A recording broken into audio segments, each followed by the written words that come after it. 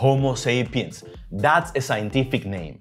And a scientific name is a combination of two Latin words that identifies every single species we know. If you ask anybody in the street to tell you 3 scientific names and the species they represent, 99.9% of people wouldn't be able to do it. But if you ask for only one scientific name, maybe they would know. Let me try to prove it here. If I give you this scientific name, Homo sapiens, which species from the next slide do you think it belongs to? Tell me from 1 to 4. Ready? Go. 1, 2, 3, or 4. Can you tell? Homo sapiens is number 4. Hey, did you think it was the lion? No worries, but now you know our species is Homo sapiens. You are Homo sapiens, I am Homo sapiens. Now, did you know that the 4 animals here are mammals? Because they are all mammals, they are all related. But one part of the body really takes humans apart. That part is our biggest acquisition. Could you identify it in the new slide? Heart, hand, brain, or mane? Please do not say mane. That super special human acquisition is the brain. But the 4 species have brain. Here, which one is ours? 1, 2, 3, or 4? Did you say the large one in picture 2? That's the dolphins. Don't feel bad if you don't know. It's not easy. It is number 1, but notice that in the previous slide, I show you the brain of the chimp, number 4 here, and you didn't notice. Not even you, Eliot Fonseca, not even you. Brain number 1 is the brain of Homo sapiens. Okay, one easy question to balance the last one. Could you identify the food that Homo sapiens prefer?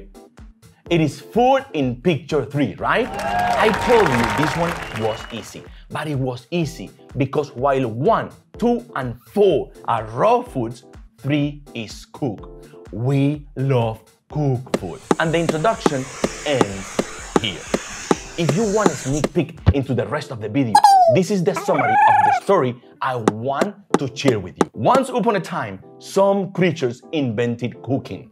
And the cooked food had such an impact on the brains of those creatures that it reshaped them into bigger and more capable brains that consequently transformed those creatures into modern humans. And now you can stay around to hear the whole story.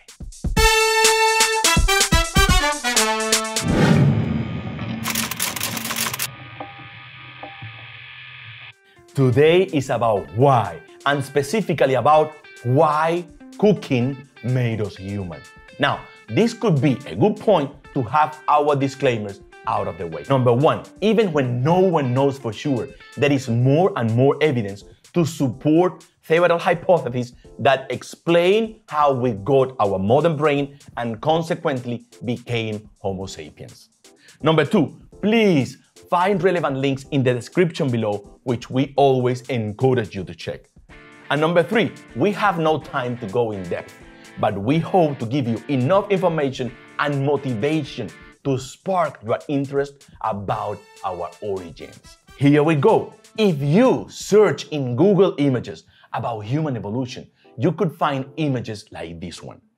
And here you could distinguish a few of the species that are considered the closest to us in the Homo sapiens lineage.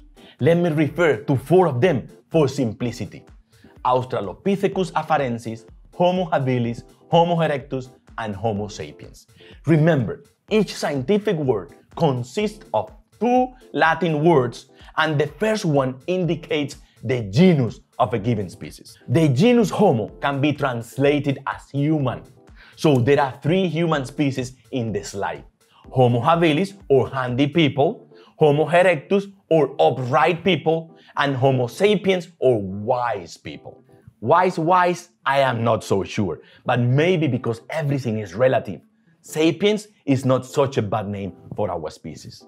But only one is our species, the modern human, the wise people, or Homo sapiens. And it would be great to know, how was it that Homo sapiens developed from now extinct primates? What made us human? Here are 4 of the several possibilities that one could find when identifying the factors that determine human evolution: bipedalism, tool use, language, and cooking. Bipedalism is a form of locomotion on land where an animal moves by means of its 2 rear limbs or legs. All birds are bipedal, but among other large groups, bipedalism is rare. However, obligate terrestrial bipedalism is the defining trait required for classification in the human tribe Hominini. How could bipedalism help in making us human? Well, one clear advantage is in the regulation of energy expenditure. Bipedal locomotion expends less energy than quadrupedal locomotion. Did you notice I emphasized energy? That's the main currency for life, energy. And another advantage of bipedalism could be related to the use of tools, since bipedalism leaves the hands free. There are many possible advantages of using tools for early hominins trying to outcompete predators and prey.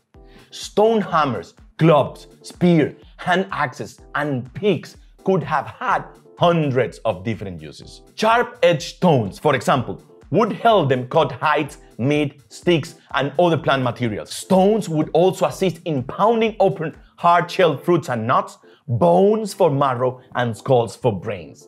And that would translate in getting more and better sources of food to support life. Now, many animals are bipedal, and several are known to use tools to some extent, but only humans are considered to have true language. But the origins and development of human culture, which includes articulate spoken language, are among the greatest unsolved puzzles in the study of human evolution. Nonetheless, the acquisition of language and symbolic communication and the refinement in tool technology very likely happened in conjunction with and were accelerated by brain enlargement. We are talking about human evolution within the scope of behavioral neuroscience because our brain is the most human distinctive acquisition. Take a look here. Brain volume in the y-axis was relatively stable for several million years. But once the genus Homo appears, brain volume skyrocketed. There are several factors that could trigger such brain enlargement on the way of transforming earlier hominins into modern humans. But the one I want to emphasize here is cooking. And I will try to suggest from this point on that we need to consider cooking when studying our origins. So let's start with this quote from Edmund Leach. Men do not have to cook their food. They do so for symbolic reasons, to show they are men and no beasts. This may not be true. Remember that energy is the #1 currency for life. So we eat primarily to get energy. If we are given 2 different variations of the same food, one raw and one cooked, as an early human, we should go for the one with more calories available. But according to the USDA, the gold standard for information about food calories, raw food has approximately the same number of calories than cooked food. However, if you look around in the internet for people who would go into a raw food diet, their claim is always that they lose weight. You know what? I believe it. So raw food equals less energy. How is it that if you cook food, you get more energy? Take starch, for example, what makes about 60% of the world's food supply. Starch is such a complex carbohydrate molecule that in order to get the most energy out of it, we need to gelatinize the grains, open the granules, and expose the amylose to the digestive enzymes, making starch digestible to obtain glucose. This occurs during cooking. Similarly, cooking also increases significantly the digestion of proteins and helps with the softening of all kinds of food that in consequence increases its digestibility. Charles Darwin already recognized the power of cooking, and I quote, "Man has discovered the art of making fire by which hard and stringy roots can be rendered digestible, and poisonous roots or herbs innocuous. This discovery of fire, probably the greatest ever made by man, except in language, dates from before the dawn of history.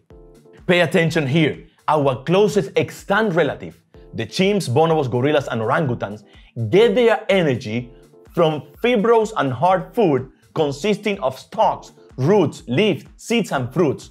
Consequently, they have to chew their food for long periods of time. But human food is soft and calorie-rich. Because our bodies adapted to such high-quality food, now humans have the smallest relative teeth of all primates, the smallest relative guts, the shortest chewing times, and the largest amount of available energy. And when you have the largest amount of available energy, you can feed a growing brain that can be about 2% of our body weight, but will account for 20% of the energy our bodies use. Yes, we burn a lot of calories by thinking. So here is another tip for losing weight.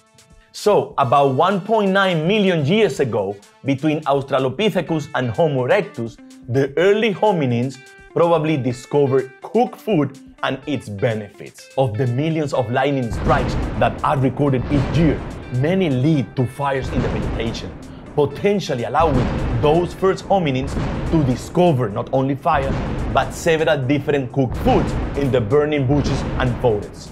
From that point on, everything could have been relatively smooth for our brain development. Higher caloric cooked food could have led to reduction in the gut size, allowing even more energy to be used in feeding the brain.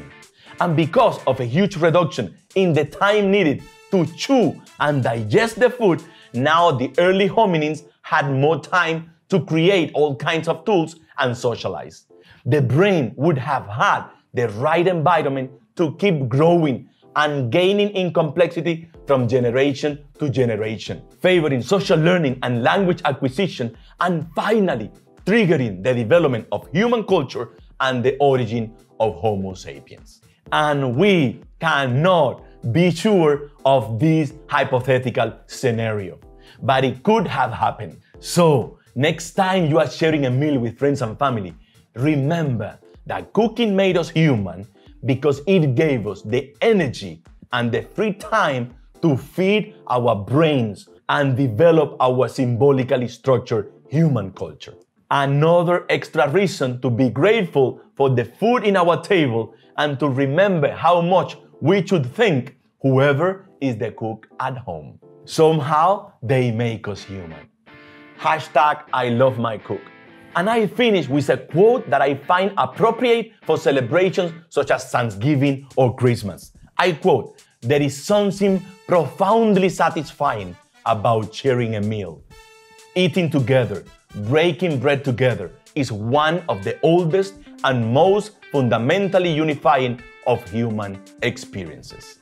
You know, talking too much about food, I feel a little hungry now. But what to eat? Any suggestions? Would you share with us down in the comments your absolute preferred food, the one you enjoy the most?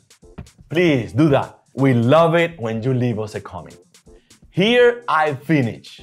Dear friends, please stay safe and God bless you.